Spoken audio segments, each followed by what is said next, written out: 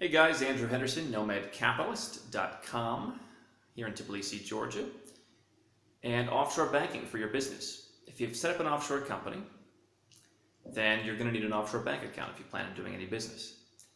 And I want to talk a little bit about that today because there are a lot of folks who are still going out there and setting up companies by simply Googling around, diagnosing their own symptoms and prescribing their own cure for which company serves them best, whether that's Cyprus or Malta or Hong Kong or BVI or Vanuatu or Timbuktu or wherever, and then going and Googling and finding some low-cost service provider to help them set up that company. Now, for some people, that may not be a bad idea. If you're an American, you're a Canadian, you're Australian, you're someone from a high-tax country, could potentially be a very bad idea. We'll talk about that in another video. But today I want to specifically talk about the bank relationships that these people have and why it's not necessarily all it's cracked up to be and why you should be very careful opening a bank account that's recommended off the shelf. I'll give you an example. When I set up my very first Hong Kong company, I was kind of feeling around and trying to figure out who were the people that would pass my SNF test.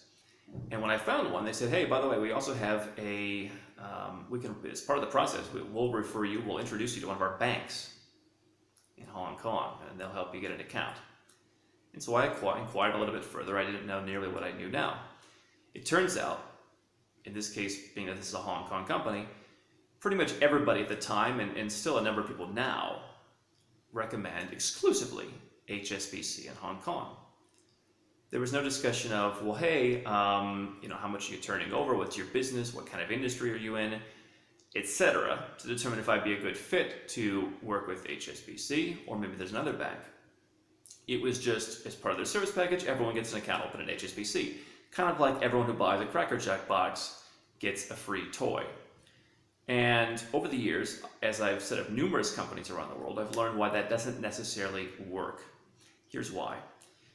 When these low-cost providers set up your company for you, their bench of contacts isn't necessarily very deep. Again, for example, in Hong Kong, everyone for years just recommended every single business to HSBC in Hong Kong, which I've recently dubbed in another video, the worst bank in the world.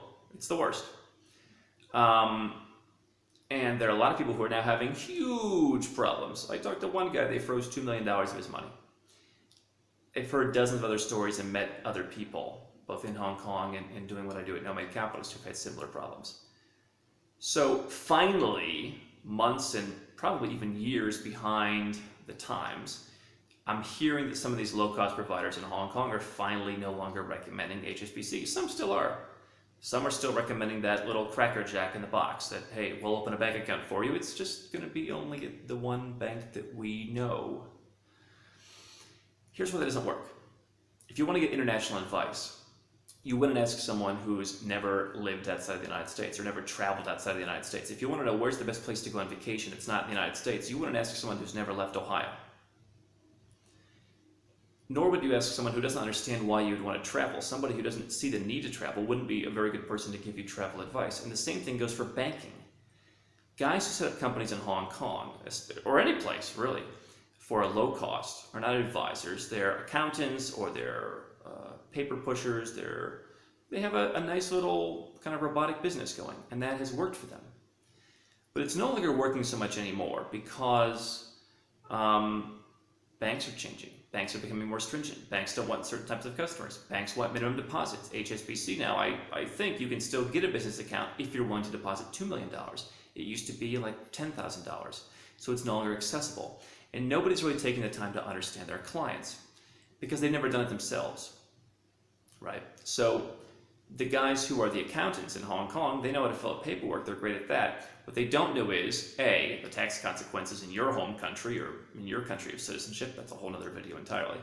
But what they also don't know is many banks, because again, they're not going to Singapore to check out the banks. They're not going to Mauritius to check out banks or the BVI. They're not really making those contacts generally. They're not on the ground. They haven't been to the banks. They don't know what's going on. So it's a very superficial set of knowledge. And again, if you're, a guy who lives in Uzbekistan and just wants a company set up on the cheap to, process some money or own some patents or something, then that's great. Maybe that works for you.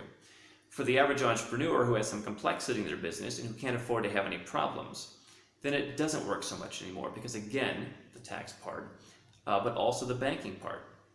HSBC really only works for 1% of these people's clients, yet there are still people recommending it to every single person because they haven't gone anywhere else to figure out where the other banks are.